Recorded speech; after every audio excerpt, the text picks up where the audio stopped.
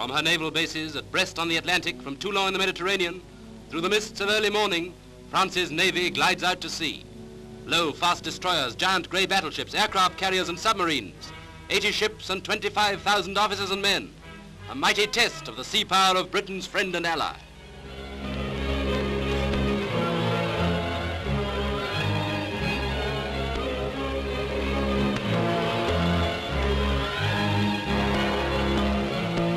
For a whole month, France's Atlantic and Mediterranean fleets will maneuver and mimic warfare.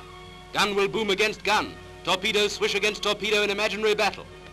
Then, as a climax, both fleets will combine to attack Casablanca in French Morocco.